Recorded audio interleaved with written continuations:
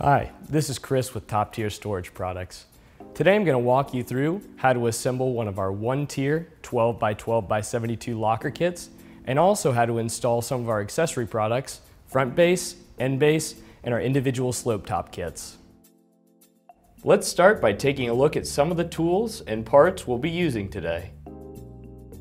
We have 3/8 inch bolts, 3/8 inch nuts, one double ceiling hook, 3 single wall hooks, a 3/8 inch nut driver, and a pick. We'll also have one set of locker legs. Other tools you might find helpful include a mallet and a drill. Today we're going to be using 2 sawhorses to support our locker during assembly.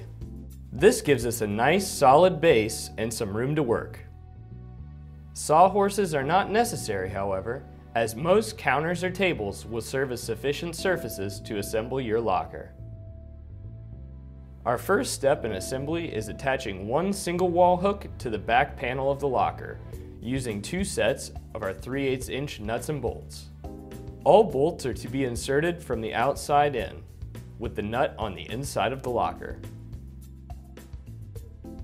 This is a 3/8 inch nut driver.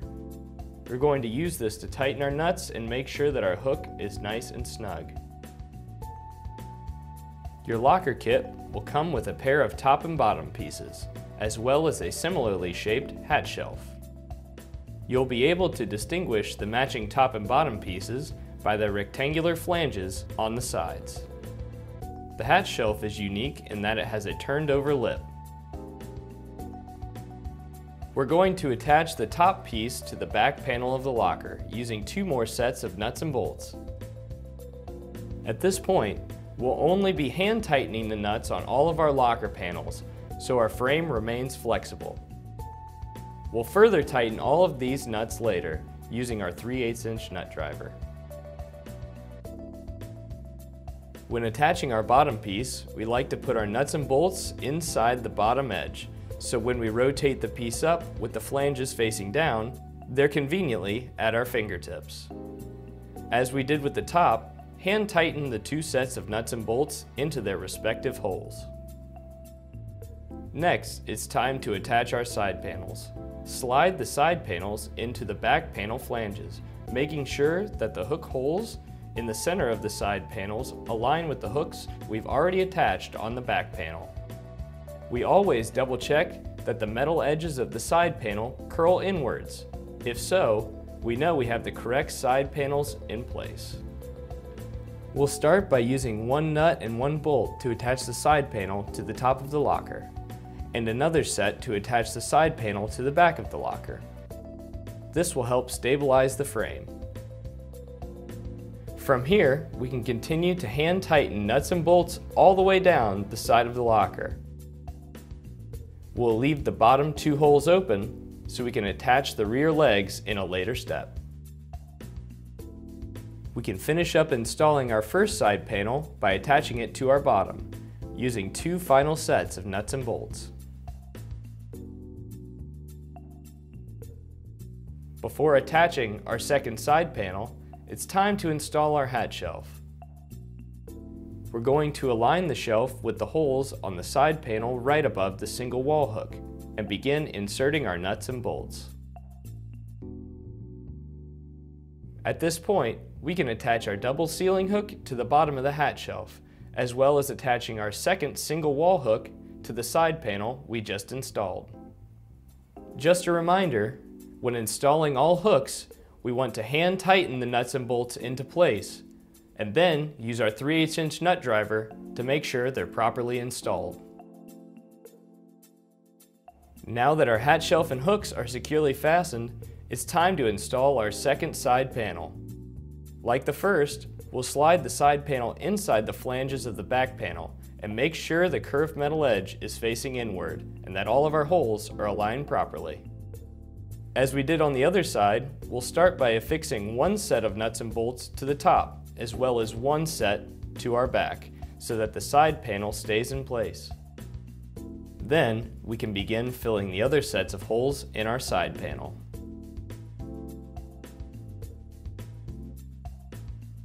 When we reach the hatch shelf, we'll take 2 sets of nuts and bolts and securely affix the shelf to our second side panel, just as we did with the other side. While we're here, we can grab our last single wall hook and attach it to the side panel using the holes immediately below the hatch shelf. After our final wall hook is in place, it's time to fill the remaining holes down the edge of our second side panel. As a reminder, when we near the bottom, we'll leave the last 2 holes open, which we'll soon use to attach our legs. For now, we can finish the side panel by attaching it to the bottom using 2 more sets of nuts and bolts. Now it's time to install our locker legs using the 2 openings here.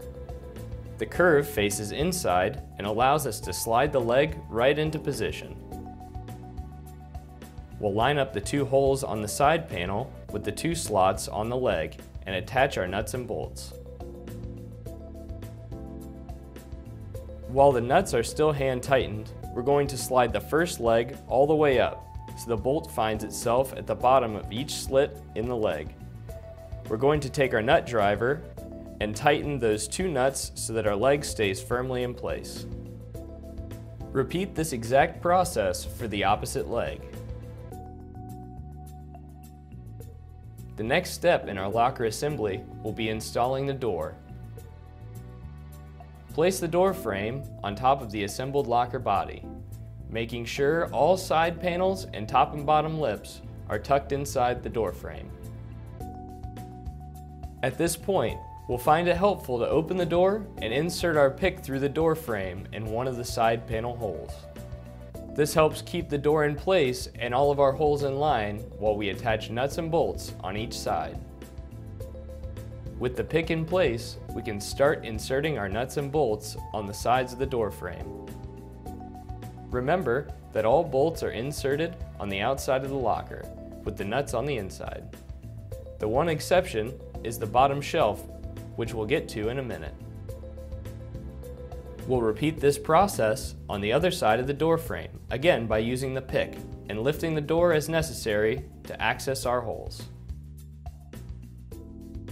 We'll have 2 holes on the top of the door frame where we'll attach it to our top piece. Remember, we're still hand tightening everything at this point. There's one more hole to pay attention to, and that's where we'll attach the door frame to our bottom shelf. This is where we'll insert the bolt from the inside of the locker and the nut on the outside. The nut on the bottom will be hidden by the flange. If your locker becomes dirty, feel free to use a rag to wipe down your locker parts. Any non-abrasive cleaner can be used on the locker. If you do not plan to install any of our accessories, your locker assembly is complete. It's now time to stand up our locker so we can tighten all of our nuts and check the locker's functionality. Using our 3/8" nut driver one last time, we'll go through and tighten up all the nuts throughout the locker, making sure everything is secure and the locker is ready to use. For safety and security purposes, all lockers should be attached to a wall to prevent the locker from tipping.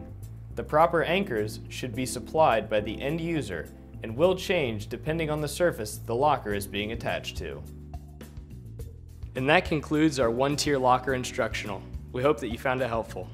Thanks.